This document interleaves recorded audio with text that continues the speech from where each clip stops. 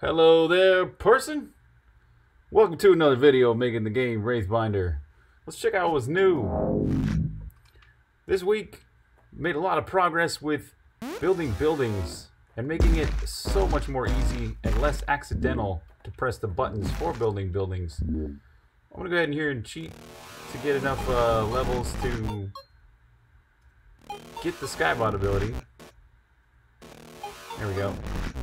Okay, so what we're going to do here is get the Skybot ability and show out how it works now. Basically, it's been greatly simplified. So before, the way it worked was you press the button and it would... gosh, how the heck did it work before? I've gone through a couple iterations this week of trying out one way and then another way. The way I had it earlier this week, gosh, I can't remember how I had it a couple weeks ago. But anyways, earlier this week I had it so you would hold down the button and then if you let go quickly, it would change the button, change the building type. But if you held it down for a long time, it would start to show a progress bar and then build after you implemented, after you got that progress bar finished up.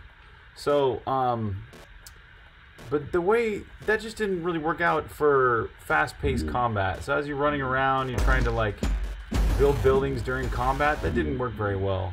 It was quite, it was kind of clunky, to tell you the truth. So this way, it's a lot better. Basically, you press the L trigger button to change which building you're building. So as I'm pressing the LT. The Skybot is showing me which building he wants to build now. Block, mine, or bridge. And as you level up the Skybot, of course, you have more types of buildings you can build. So you've got one dedicated button now for changing which building you've got.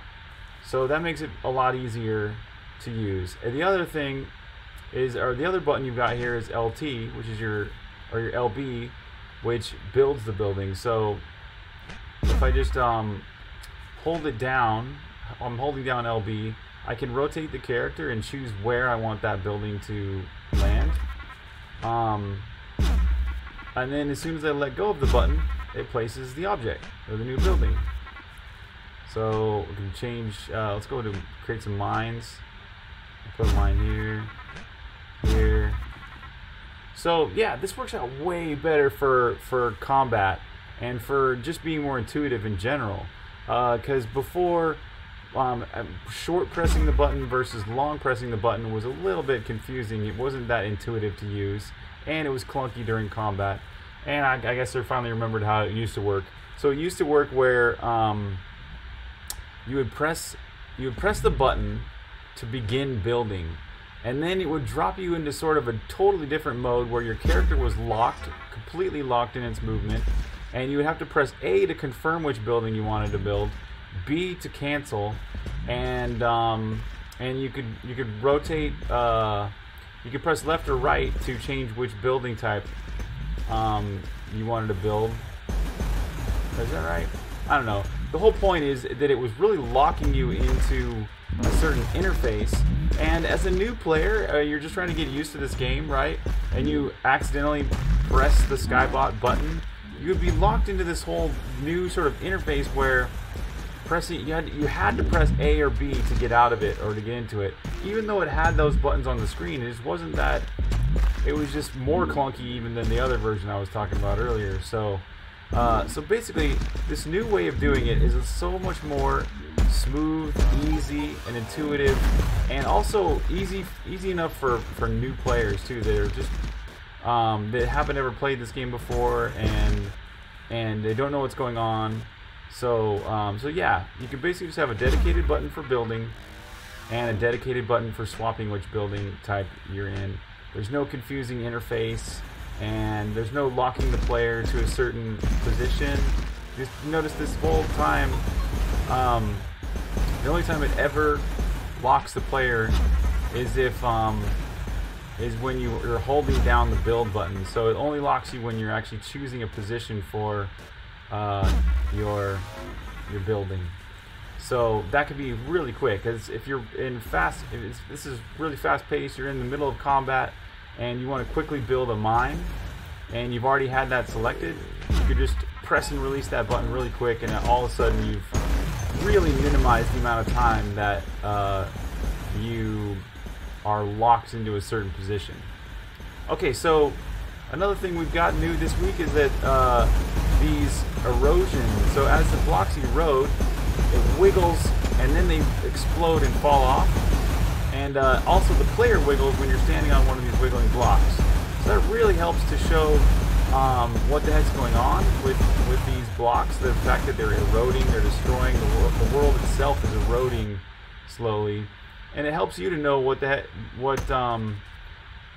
about to happen to you. If you're standing on it and you're wiggling too, you can kind of tell, oh, there's some feedback going on that tells you what you should probably run away.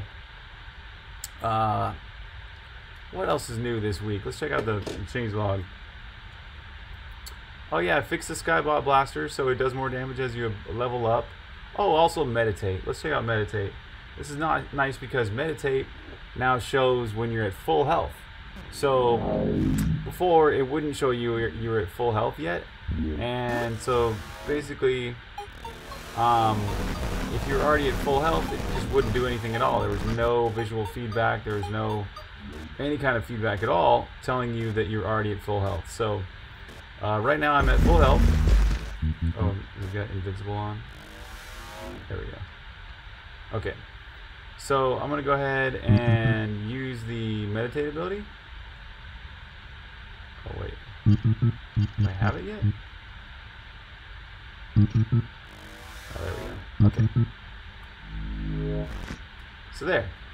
I'm already at full health, and it allows me for a second to go into that meditative pose, and then it also flashes the hit point bauble down in the left, the red bauble down there. It glows and flashes for a second there, showing that you're already at full health. So there's some nice feedback going on there. Makes it clear. Still invincible. Makes it clear that you're already at full health. And if you're not at full health, let's go over here and you can meditate, and then as soon as you reach full health, it will flash the HP bar and stop your meditation. So